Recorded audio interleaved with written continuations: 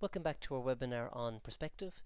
In this video we're going to just look a little bit further on our principles of two-point perspective. So we're just going to kind of practice that, or put it into a different scenario.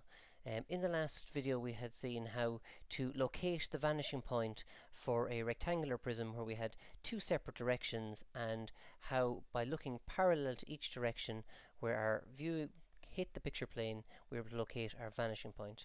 Well, in this question we're going to do pretty much exactly the same thing, only it's just to show you that just because it's called two-point perspective doesn't mean that you're limited to just two vanishing points.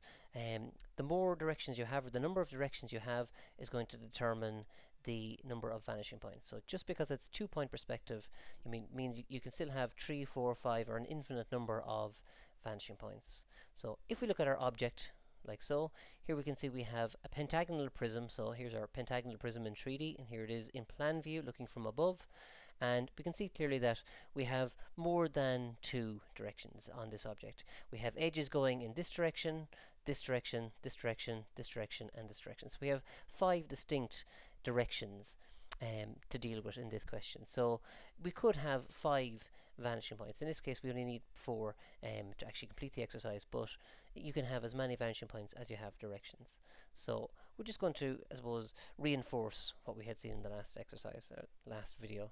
So what we're going to do is we're just going to show you how to locate the vanishing point for each of our directions. So we're just going to start off by highlighting each of the directions. So if you take, say, our direction number 1, which we just changed to a green line, that's one direction, so we have to look parallel to that from our spectator, like we had seen before, where that hits the picture plane is going to locate our vanishing point, project up into our horizon line. If the line is level, that is to say isn't sloping upwards or downwards, the vanishing point will always be on the horizon line. We'll talk more about what happens if we're dealing with sloped lines later on, but for all these exercises here at the moment, all our lines are level, so they will have to be, the vanishing point will have to be located on the horizon line. So there's our vanishing point for any line moving in this green direction. So on our object there's our two lines moving in that parallel direction. So we look parallel to it. VP1 is where our gaze hits our horizon line, or on our picture plane. And as I said, the reason for that is that the spectator height is the same height as our horizon line. Because it's a level line, whatever height our spectator is, it's going to be the same as our horizon line. So this has to hit our horizon line. So that's our vanishing point for direction number 1.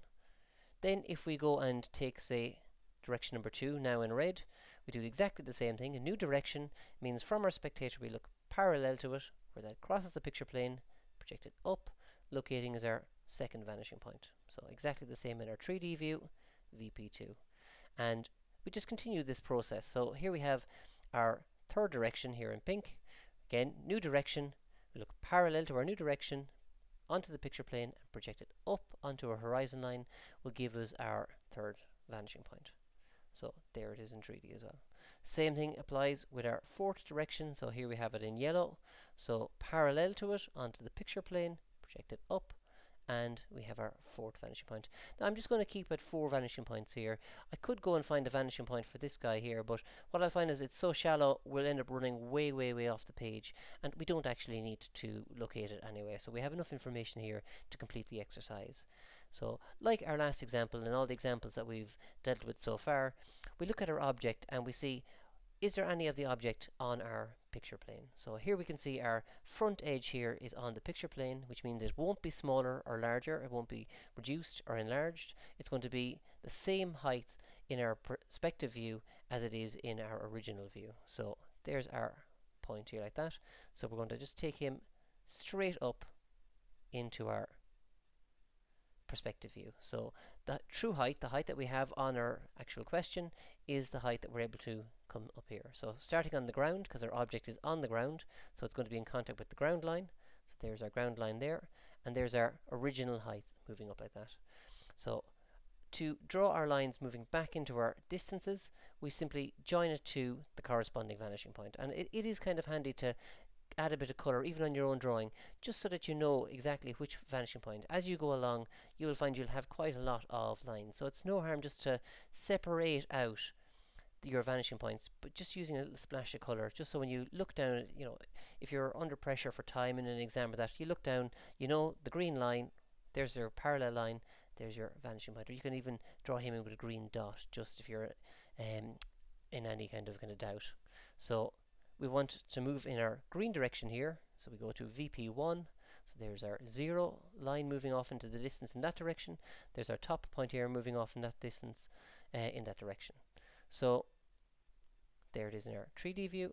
And then to locate our position, so that deals with our height. To locate our position, we take our corner, project it down to our spectator, where it crosses the picture plane, project it up, and there's our side drawn in. So exactly the same thing here, joining our edge to our spectator, where it crosses the picture plane, gives us the position for our points. So there and there. So that's our side drawn in there. Exactly the same thing with our new position. So here we have our red position here. So that goes to VP2, and we locate the position for our back edge here. So we have the heights found. Now we locate the position, completing the side. Exactly the same in our 3D view. Our front leading edge goes back to VP2, and we join our edges to our spectator, where it crosses the picture plane, gives us the location of the back points. So there's our second side. We do exactly the same with our next direction. So we're going to take the pink direction here. So new direction, we can just take him straight to our VP3. So if you're in any doubt which vanishing point, pink direction, parallel to it from our spectator. That's how we found vanishing point 3. We locate the position for the back. We take it down where it crosses the picture plane, bring it up, and that's our position located there. Exactly the same with our yellow direction here. We go from our edge here to VP4 this time, and we locate the position of the back corner. So that's our position of our back corner, like so. Exactly the same over here, VP4. We join from our back corner to our spectator, and there is our edge, like so. And then the reason we didn't need to find our vanishing point for this edge here is because we actually have enough information now just to join those two dots to give us that back edge. So we didn't need to locate an extra vanishing point. So we've saved ourselves maybe a little bit of work there. But that's the completed object. So here we have the 2D version, here we have the 3D version of the completed object. So it's exactly the same idea as our 2-point perspective, only just to show that you can do it with any direction you want. So no matter how many directions you have, you can find your vanishing point for it in exactly the same way. Take the direction and look parallel to it, where it hits the picture plane, bring it up onto a horizon line. If the line is level, it will be on the horizon line. If not, as I said, we'll deal with that in a future video. So again, hopefully it has been some help to you. Thank you very much.